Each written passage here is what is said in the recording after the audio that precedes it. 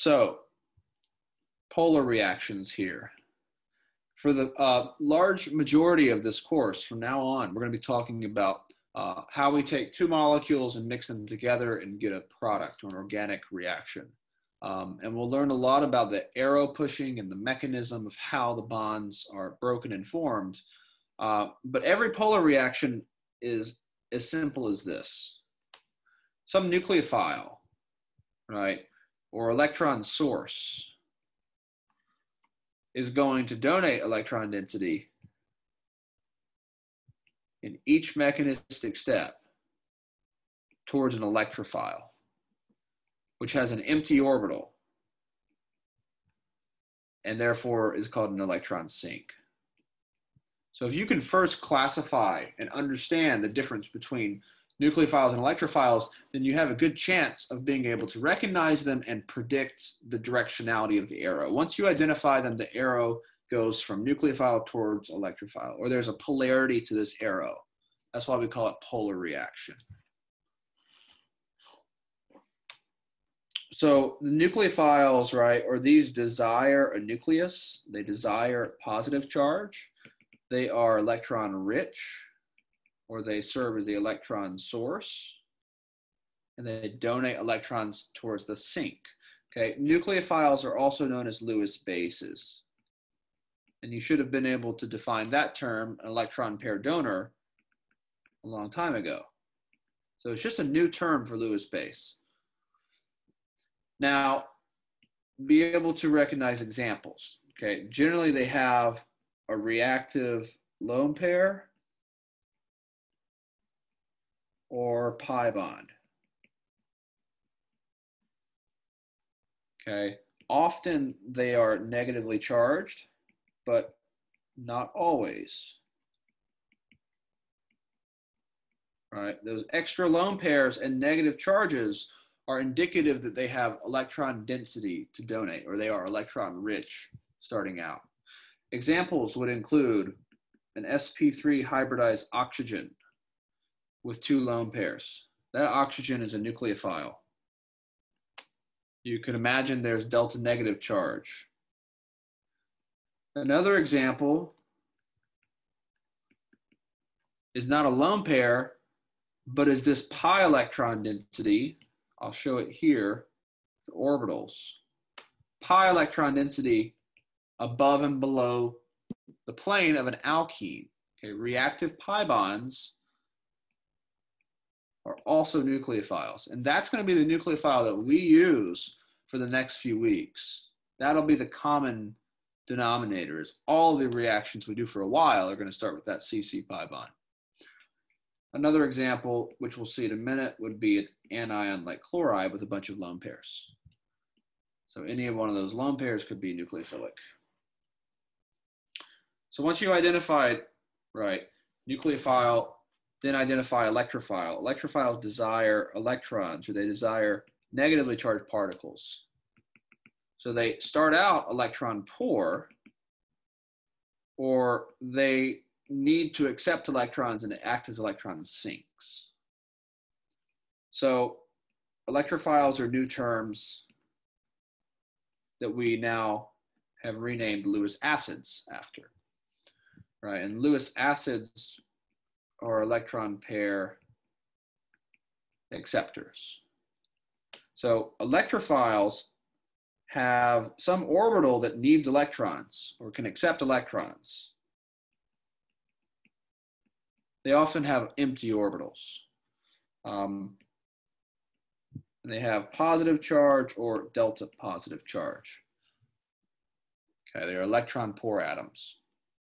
An example would include boron connected to some electronegative fluorines.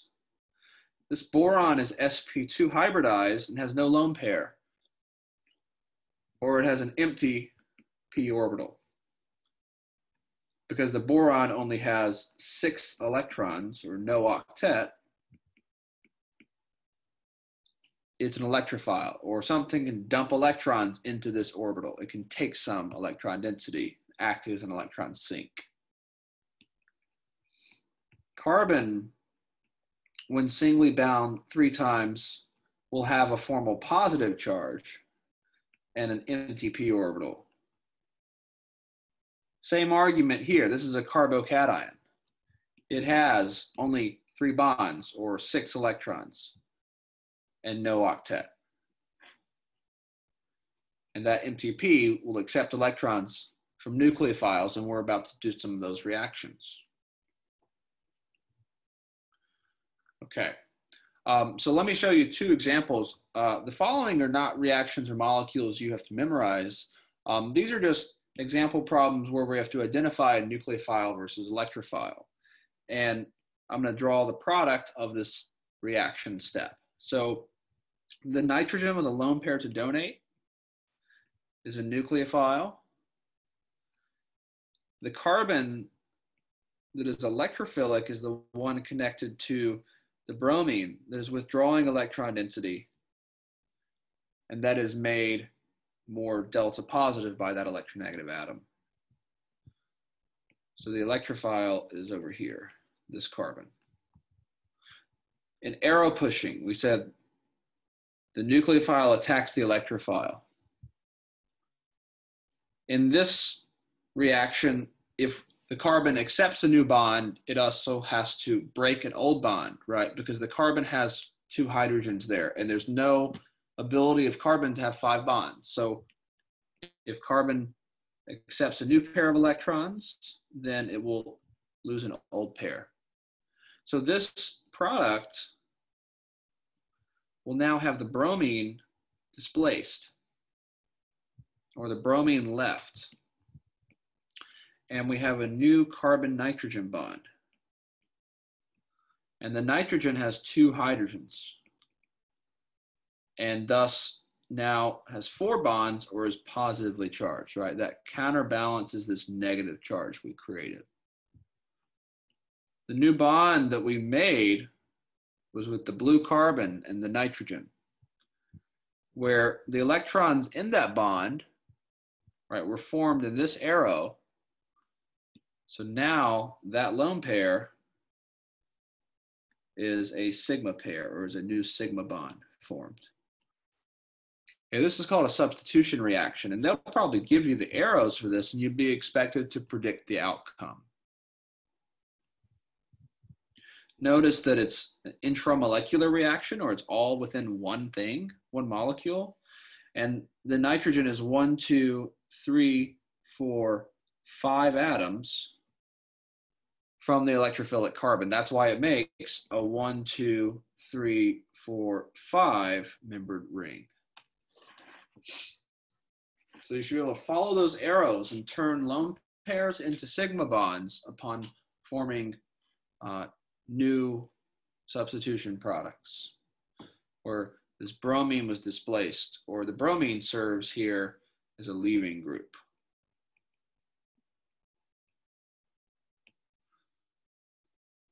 Another example would be the following compound, where this carbon is certainly electrophilic and delta positive because of the polar CO bond dipole, and it's being stolen from by the CF3, right? We have induction in both of those directions, which means the hydroxide here must be the nucleophile. So the nucleophile hydroxide with lone pair attacks the carbon that's electrophilic. And this time, if you're predicting what bond will break, it will be the pi bond. Because the pi between C and O is weaker than the sigma bond. So we make a new bond with oxygen. Okay, there were 3 lone pairs on hydroxide, and now there are 2 on this OH. And there's a new oxygen with 3 lone pairs and a negative charge.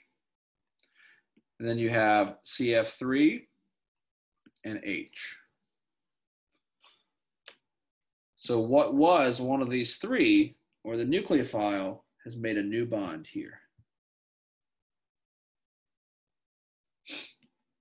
The oxygen started with 2 lone pairs, and now it has 3 and a negative formal charge.